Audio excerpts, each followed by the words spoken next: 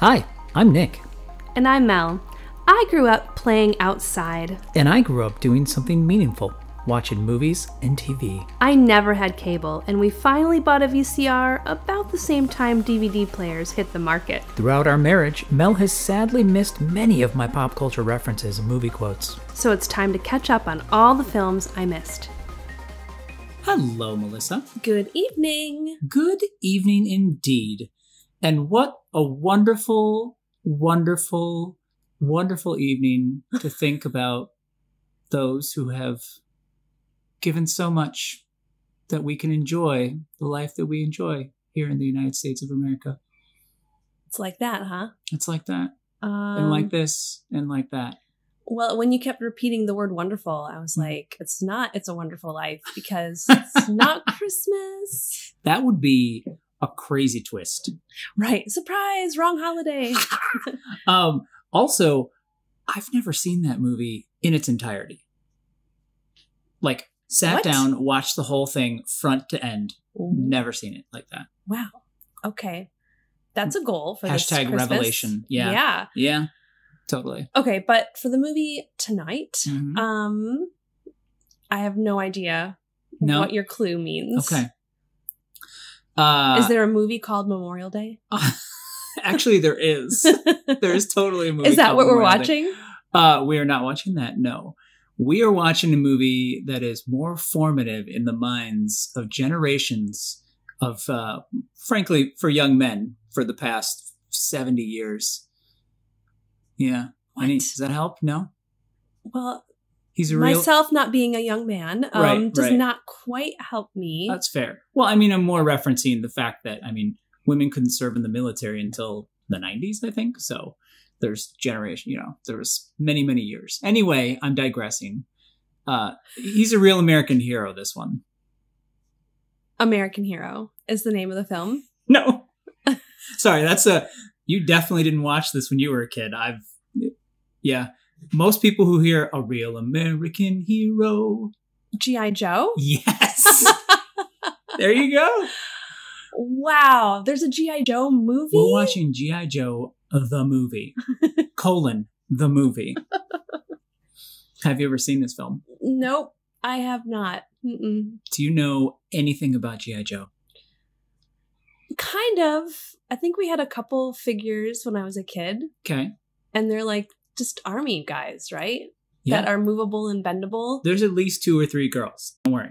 Okay. Right. Like the hundreds of characters, there's like 2 or 3 girls. My mind is flashing to Saturday morning cartoons. Yes. And the commercials advertising like the tank set or something and like kids playing with it. I don't know. I literally, as you're saying that, they're cycling through my mind, right? Seeing those during the cartoons, yeah. And then they'd have the Transformer ones too, of course. Yeah, of course. Yes. So, do you know any of the characters in G.I. Joe? Is there one named Joe? That's a good guess. I'm not going to spoil it for you. I don't know. I don't know anything about G.I. Joe. Do you know what the bad guys are called? No. No? Skeletor is He-Man. I really want G.I. Joe to fight Skeletor. That would be amazing.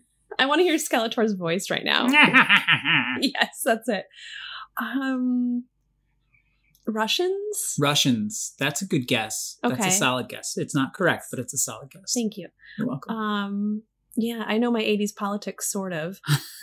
Well, G.I. Joe is much older than the 80s. Oh. Yes. Oh. That's why I was referencing generations of young boys.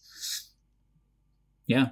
Wow. A big blank here. All right. So you have no idea what the plot of this is. You have no idea who the characters are. Nope. And nope. What are you thinking going into this one? I'm thinking, okay, well, this explains why the kids are watching with us tonight. Mm-hmm, okay. Mm-hmm. And I don't know, like the Lego movie was awesome. That was a movie based on a toy. True. And I've really enjoyed those. So it's possible this could be enjoyable. And what do you, you're really loading yourself for success this time, aren't you? Oh, yeah. What are you dreading about this film, if anything? Kids movies can be not fun to watch as well. Yeah. You have to be in the right frame of mind. Agree. And they can just be done poorly. True. So I guess I'm hoping that it's one of the good ones, I guess. Fair. This is a risky one for me too. I'm a little I'm nervous. Is it up there with The Secret of the Ooze? I mean, probably actually. So Wow. I'm probably setting myself up for heartbreak with this one, but I just had to, I had to try it out. When you were a kid, did you like G.I. Joe or did you like the bad guy? I liked G.I. Joe. Yeah. Okay. I like G.I. Joe. Who's the bad guy? I think you're going to find out. And it's pretty crazy. It's pretty crazy.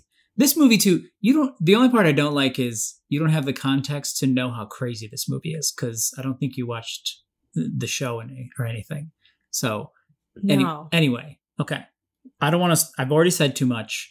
Give me a movie poster and a tagline and then we can go check it out. I don't feel informed at all. Okay. I don't think you've said too much at all. All right. Okay. Is it like it can't just be a movie about war for kids. That doesn't make sense. War for Kids. You know what I mean? What is that movie about? Well, like I don't know, they're soldiers. Okay. What kind of movie about soldiers do you make for children? I don't know. I don't think you're remembering what the 80s were like right now. I'm picturing like, oh gosh, Rambo, but for children. Okay. Like a toy. I'm picturing a toy like walking along A toy. in the opening sequence of Rambo. Okay. Okay. Anyway, so you need Just a movie walking poster. down the road. I need a movie poster, yeah. That's good. Oh, a toy walking down the road. I think that's your movie poster. Is that what you said?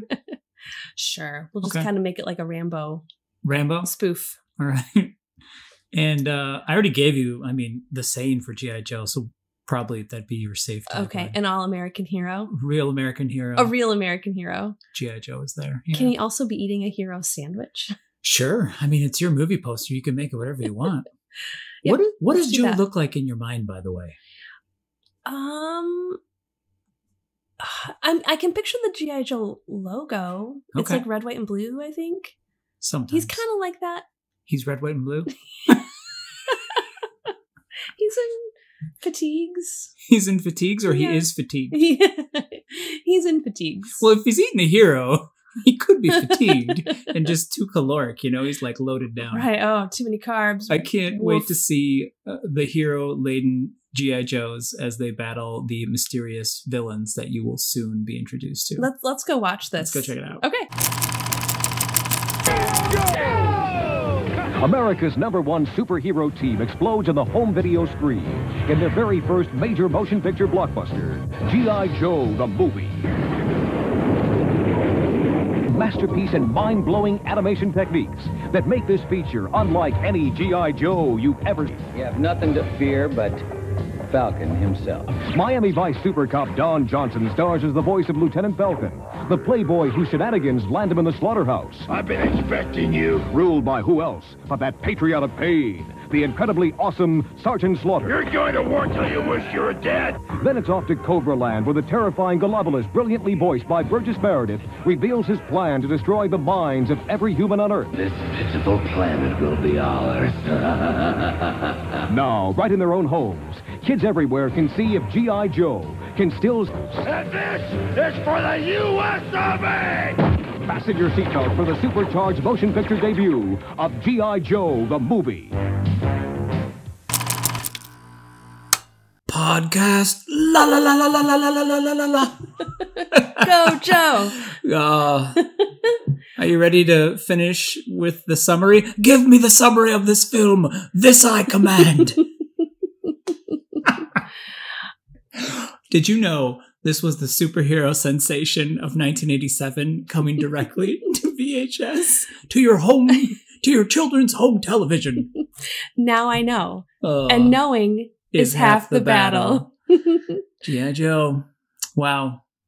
Wow. I actually really enjoyed that. Did you? Yeah, I did. No, for real. For real. I will say I was worried going into it because of TMNT 2. I had such an attachment to this one. I remember being like mind-blowing revelation after revelation as a child. And then the real sense of danger that happens to some of the characters. Oh, yeah. Like, it left a deep impression on me.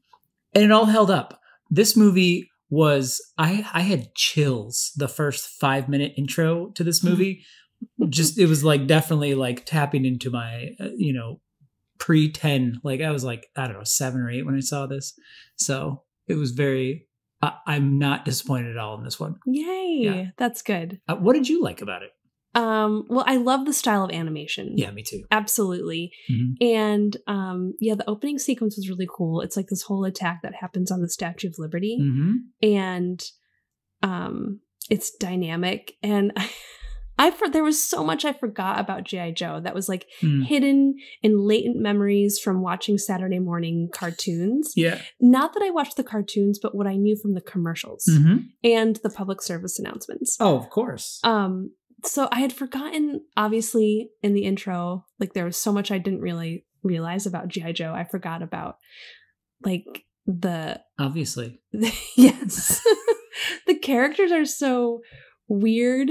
They have themes. Zany. They're very themed. Yes, you could definitely tell a toy company came up with them. Yeah, totally. Yeah. They're like, it's like a spice cabinet, and every what? And every G.I. Joe is like a different spice. Wow. Like totally contained in their own little spice world. Wow. And then Cobra being the enemy, I totally forgot about that, but I knew that. Sorry, now I'm thinking of Spice World because you said they were contained in their own Spice World. And anyway, so Cobra's the enemy. Yes, they are. That's true. Wow. Keep going. I don't want to derail you. Well, okay. What else did I like about the movie? So the creativity of Cobra La. Actually, what? You just said the creativity of the most uncreative name for like an origin location. Do you know why they named it that? Because of Shangri-La? Well, no, it was like a placeholder. Okay. The writers were like, we'll come up with something better later, but we'll just call it Cobra La for now. And they never did. did. Hasbro loved it. And so they had to keep it. But wow. Okay, Cobra La had all these like cool like plant like organic things and like tentacles and like weird, I don't know, like weird flying everything pods. was organic technology. Yeah, it was super cool. I loved that. Yeah. And it reminded me oddly of Eon Flux. Totally. A little bit. I can see that. Our kids actually really like this too. And I asked them why, and they just said, what did they say? It was silly. It just seemed silly. And I can't really argue. It is a little silly. It is, but at the same time, some of the sequences and the themes and what was happening were so adult that I at one point I was like thinking like if this were happening in a movie with actors, live action, I would be bawling my eyes out. Was once a man. Cobra Commander. Once a man. Cobra Commander deserved the Oscar for this year. It's heartbreaking. The only words he can say as he's turning and like he's reducing back into his base form, which is a snake. I get that he was saying was once a man, but they had this whole huge exposition about how they're not men. They're like a different evolutionary branch. And they think men are, apes and lower evolved and everything. So like he's saying was once a man, but he wasn't a man. He was a Cobra La or yes, he was a Cobra La Ian. Well, okay, I think that's where you have to like really like just hang up. True. I don't know, whatever that is. This is a pretty serious movie, though. I mean, there's a lot you have to take very seriously, like Sergeant Slaughter. Wait, which one is he? Sergeant Slaughter? You don't remember Sergeant Slaughter? Is he the one with like... He's the guy who talks like this, and he's got the big glasses on. Drill sergeant kind of guy. Okay, yes. Yeah. Do you know who that is, by the way? Like Sergeant Slaughter. I knew you were going to say that. Do you know why? Do you think he's a real person? Or do you think he's just a character? Is he based on a real guy? Like someone who acted like that, like a wrestler. Yes. Yes! I got it! You did. Oh my gosh. You Okay. did. He's a wrestler in the WWF.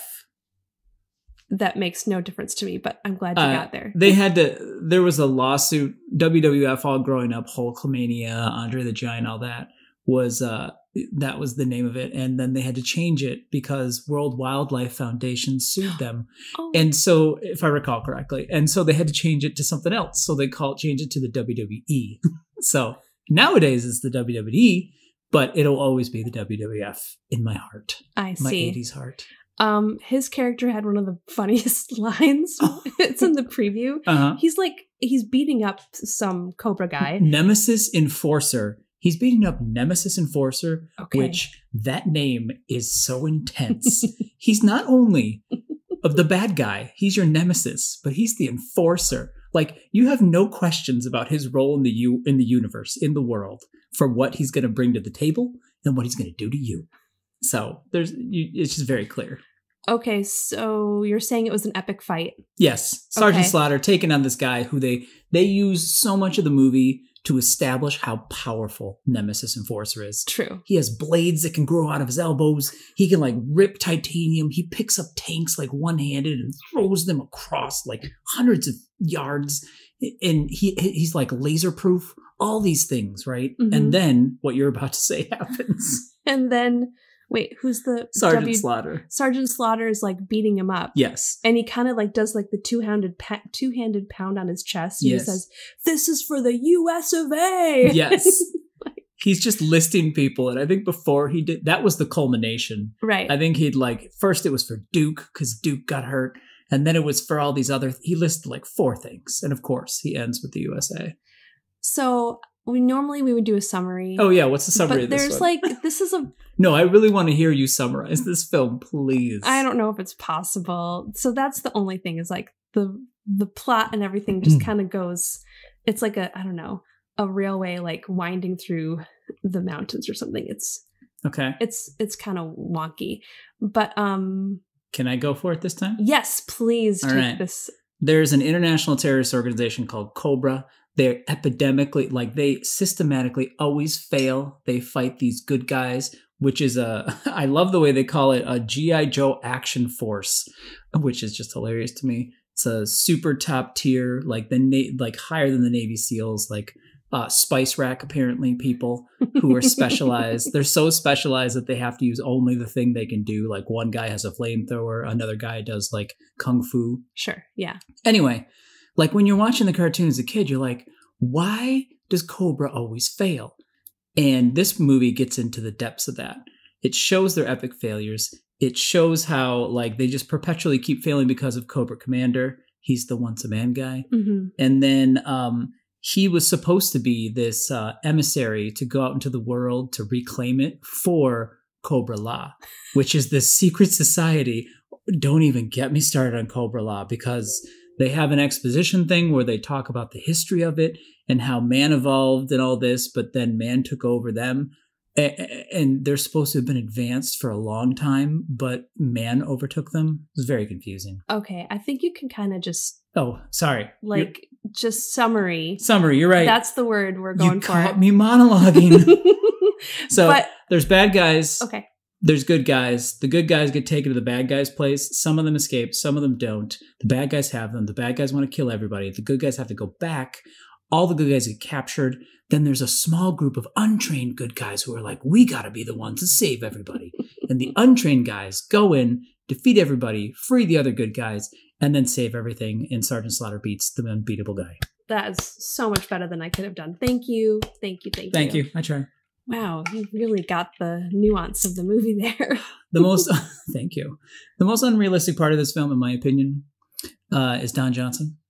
He is epically, historically known for having a permanent 5 o'clock shadow from his Miami Vice days, and he plays a completely clean-cut character. There's not a hint of stubble on his cheeks for Lieutenant Hawk. So that was hard for me to suspend disbelief on. That was a really hard one for me. There's a sequence with Hawk that I really like. Mm-hmm. He like takes a girl into the he's trying to impress this girl, and he takes her into the compound, like their base. Yes, a headquarters. They captured the big bad guy, and he was in like this high security facility. Yeah. And then they're like, "What are you doing with a woman here? Get her out of here!" And like whatever. And so she goes, and someone comes up to him, and they're like, "You could have like risked everything just to impress this girl." And then this is so sophisticated, this like sequence they do. Yeah. He says, "Oh, if someone wants to get in here, they'd have to do this." And he starts describing what they'd have to do to break in. And as he's describing it, they're doing it. And you're seeing like it's going between him describing how they'd have to do it and then them actually doing it. And it catches everyone by surprise. And it's so good. It's really such a good sequence. I loved it. It's kind of make you want to watch G.I. Joe the cartoon. Ooh. No. All I'm saying is the movie was well put together. The animation was great. It makes me feel totally validated in liking them when I was a kid. Nice. Because you know, a lot of times you see stuff when you're little and you're like, did I remember that better than it was? Not really. Like, all of it holds up incredibly well. And the complexity of what you just talked about too, like the pacing of that and the way that they interwove the scene, it was really cool. It was very, very nicely done. It was. They did a lot of that. A lot of cheeky, like complex things like that. That was really cool. Yeah. I also think it was hilarious that they have a Playboy womanizer in G.I. Joe, this movie like geared towards little kids. True. Well, they had to do that because the woman was actually the Baroness. Yeah. Pythona. No, I think this one was the Baroness. Oh, or maybe it was Pythona. She was a Cobra. Yeah. And she was like undercover and like trying to. She was, yeah. Yeah. Who is your favorite G.I. Joe character? Oh my god. Which is your favorite spice? Since I'm going with that. My favorite spice. Wow. I still can't believe this is the second time that we have had we couldn't remember his name last time. The guy from Lost. Francois. Yes. He is in this movie as well. He's the Shredder from TMNT 2. My mind is being blown right now. He was actually a large part of your childhood and you had no idea. I had no idea. When I was watching Lost, that whole show was about kind of like Inception moments and everything. And he was the biggest Inception of them all. He was playing in the background of my mind the entire time I was watching it. So deep levels. My favorite G.I. Joe, though, I really like the guys I like the bad guys. Like Destro, he's got like a silver head for some reason. I don't remember why. He's got this really cool voice. For some reason, he wears like a padded collar that looks like a life jacket, but it's not. It's so confusing. But his figure was awesome because his figure was literally like shiny. He was one of my favorites. I liked Nemesis Enforcer, probably because he left such an impression on me from this movie. Those were probably my favorites. I liked the bad guys. In Cobra Commander, I never understood why. I always wondered who would win in a fight between Cobra Commander and Skeletor. And I thought they would just trip over each other and then nothing would happen. Yeah, I always thought, not always, but I wonder if that's like kind of having a bad guy but not having him be too scary. Yeah, I think so. Probably the funniest character, though, of the entire thing is Serpentor. Who is that? I don't remember. He's this I command. Oh, yes. Yeah. He's supposed to be this like apex, like, oh my goodness, the convoluted plots. The things they did to follow the plots from the TV show, Serpentor, was this like genetically modified. They like went around the world and got Napoleon's DNA and Alexander the Great and all these like great leaders. Was that in the show? It was in the show, yeah. Okay. Was that in the movie? I don't remember that from the movie. Well, they mention it in the movie. It's just a tiny line because you knew the nerds were going to be like, excuse me, the Baron was the guy who did the blah, blah, blah. And it's true. They address that in the movie. They do not shy away from the hard truths in this movie. Burgess Meredith, which plays Globulus, the guy who's like a snake guy with the weird eye. Is he the guy that was like all encased in this bulb he unfurls correct, from it. Okay. Correct.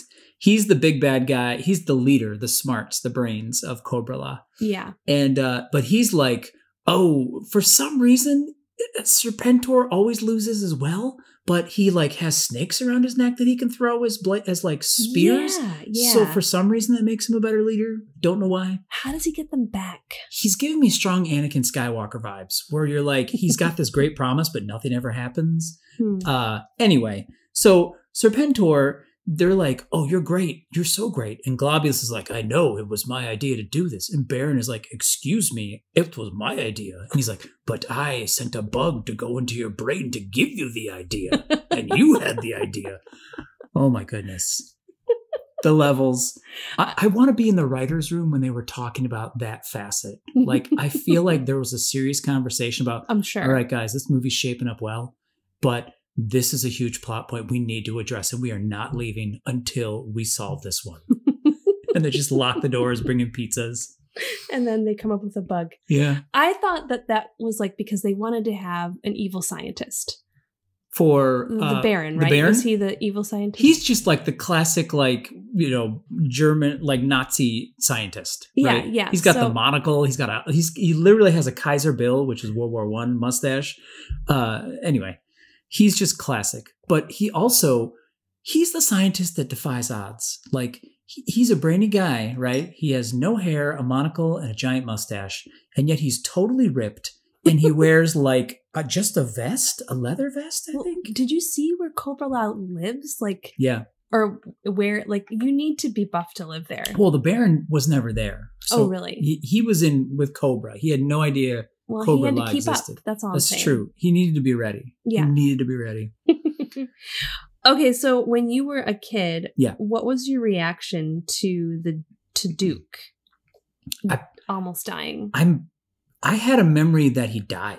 Like, there's a reason for that, but go ahead. No, I know why the reason is. Okay. Because if I remember right, it's in The Boy Who Could Fly.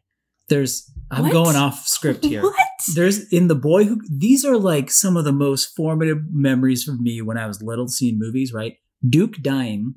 I remember him dying. And then there's a movie, I'm pretty sure it was The Boy Who Could Fly. And Fred Savage is in it as a brother.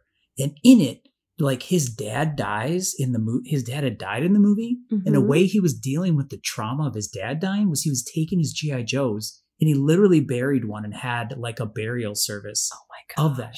I remember, I need to watch that movie again to see if this is real or if I dreamt that. I totally want to watch that movie again because it was also formative for me in a very different way. Yes. But okay. Duke. I thought he died. I was shocked he actually didn't die when we watched it this time. And I don't know. I probably cried when I was little. I don't remember. I don't remember though. I don't remember.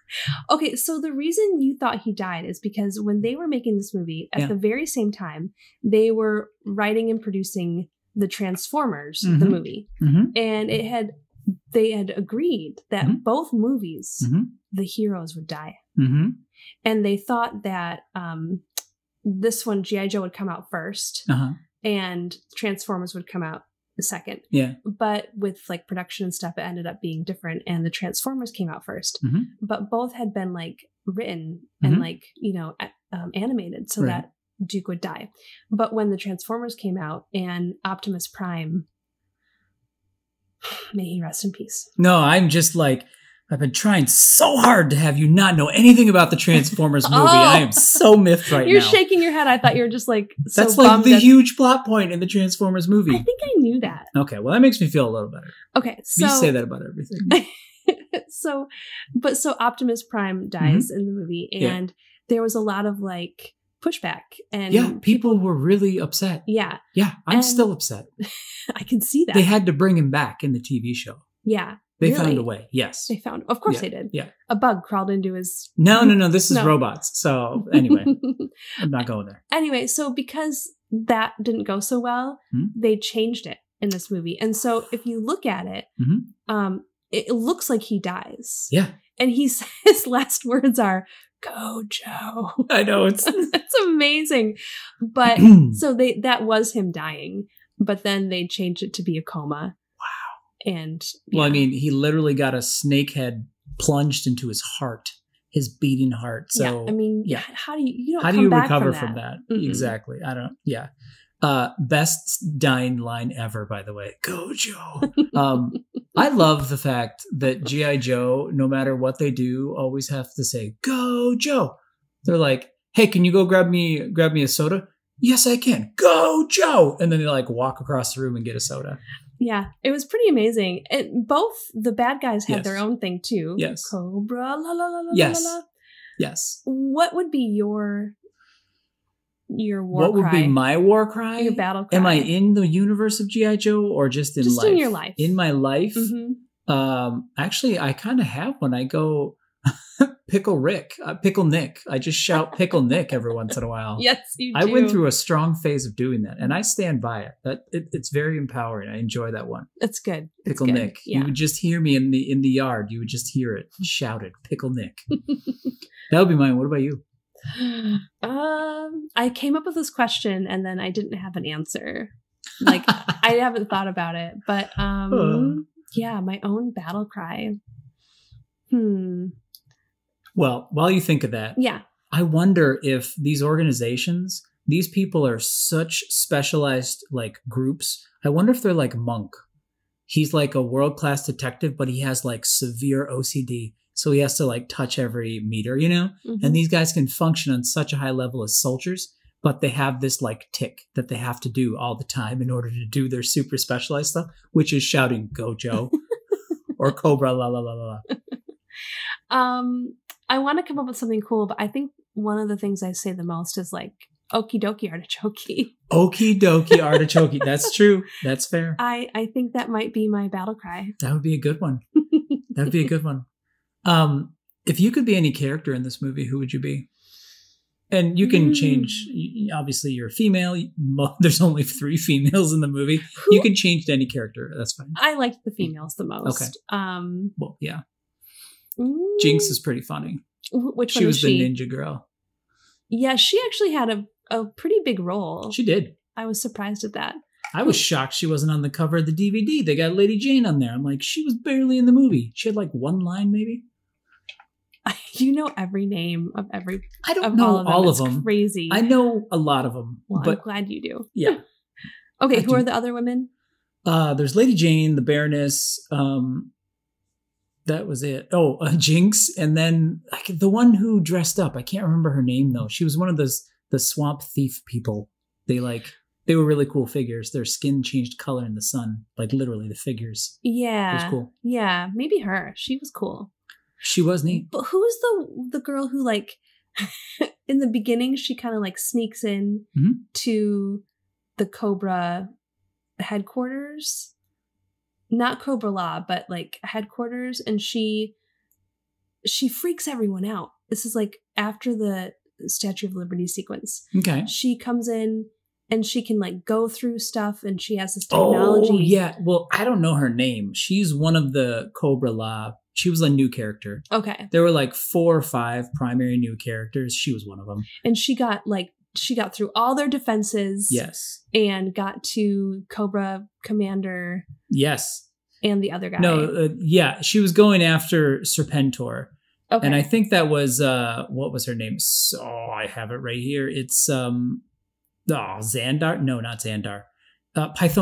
Pythonia. Okay, yeah, she was my favorite. I'll be her. She had a really cool, like, huge ponytail off the top of her head. Yeah, she did. She could do, like, all the things, too.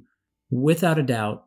I would pick one of 2 characters in this movie, or I would play both. Okay. All right? I want to do Roadblock because he rhymes when he talks. I forgot about He's like, that. that's a fact. Let's get this back. Like, he just keeps rhyming for all his stuff. Yes. I just love him. He also has a really big machine gun, the figure. And then Cobra Commander. I mean, you got to go for the Oscar. And those 2 working together were amazing. Once a man. No time to delay. We got to play. Like, oh, there were strong Lord of the Ring vibes when those 2 got together. Like, Gollum leading Frodo and Sam. Like, yeah. Yeah. It felt like an homage almost. It's amazing. I don't know. Like, just the quirkiness of the characters is really fun. Yeah. Like a character that rhymes, that everything he says rhymes. And then there's like the basketball guy. The basketball guy's hilarious too, where he does the play-by-play calls of all of his stuff. Yes. Yeah. That's pretty funny. The guy with the new guy though, with the Hawaiian shirt, I don't remember his name because he didn't have much of a part after the movie. But like he like literally just picks up missiles and throws them. Like that guy was crazy too. Wow. So what, if any, messages, Melissa, do you think were in this film? Oh my gosh. I am at a loss. What? Fighting for freedom wherever there's trouble. G.I. Joe is there. A real American hero. G.I. Joe is there. That's what I think the message is. Okay, that's kind of cheating. And I've not been brainwashed either. Yeah, sure. Probably. You whisper that in your sleep. Did you know that? Fighting for freedom wherever there's trouble. You're just lucky I don't sing it in my sleep. So I think the message I took away from this is like to like be playful. Cause like, and it's not from the movie. It's from like thinking about the writers and all of the weirdness that we were just listing and the quirkiness and wonkiness. Like, okay. I like that. And like being creative is so fulfilling. And so it's kind of like a good reminder just to be creative and, you know, it's okay to be a little weird if you're Serpentor or whatever. He definitely lets his serpent flag fly. He has a cape, which I was always nervous every time he was on his hovercraft thing. Yeah. I was afraid because it has fans on the side. I was afraid he was going to get sucked in. For sure. Speaking of being creative, I would be remiss if I did not mention the fact that I loved Sergeant Slaughter and I had the figure, and he was the lead character in the film that I made as a child. I don't even remember the name of it, but I had like a 2-part film, and I did stop motion animation with my G.I. Joes, and Sergeant Slaughter and his Slaughter's Marauders were like the stars of the movie. It's pretty epic. It probably won some awards I don't remember about, but yeah. Yeah, I'm sure. Yeah. I've enjoyed it. The film? The film, yep. I forgot I showed you. How many G.I. Joe characters did you own? I mean, there's still, the kids play with them. We still have them. I probably had at least 60, I'm guessing, at least. That's crazy. There were a lot. And they fought with the Star Wars characters very frequently. And G.I. Joe always won because it had a clear advantage. What do you mean? Elbows and knees. Star Wars didn't have those. They weren't bendable? G.I. Joe could bend at the elbows and the knees. Star Wars could not. They had straight arms, straight legs. But G.I. Joe's weakness is age. Like many human beings, as they age, they decay. Mm-hmm. And they have rubber bands holding the top and the bottom together. Yeah. And once that rubber band goes, they're gone. Yeah, it's impossible to put it back in. Yeah. Star Wars, not a problem. They're just a single piece of plastic. They'll live forever. Yeah. There's probably a lesson there There's too. Definitely a lesson there. Wow. Anything else you want to mention about this one? What? It's fun. Like it's a very fun one. Fun. I totally mentioned to some people at work that I was watching this one, and I saw their faces light up remembering that this movie existed. So do yourself a favor if you haven't seen this one, definitely check it out. And probably the only place you can get it. There's a remastered DVD we got from the library. So support your local library. They probably have a copy of it. Yeah. And go Joe. Go Joe. That's a wrap. That's a wrap. La la la la la la. Hey, Bob, want to paint your name? No thanks. What are you, a sissy? Prove you're not or we'll tell everybody. I just don't feel right about it. Right on. Flint! It's hard not to follow the crowd, but sometimes that path is just a dead end. I knew I was right. Yeah, I'm with you. Me too. Remember, listen to yourself. Because I know what's best for me. And knowing is half the battle. G.I. Joe!